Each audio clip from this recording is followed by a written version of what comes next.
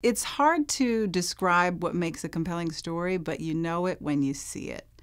It's always that thing that you want to tell your friends about. If you read a story in the newspaper and you're on the phone with your mom and you say, "Did you hear about this thing?"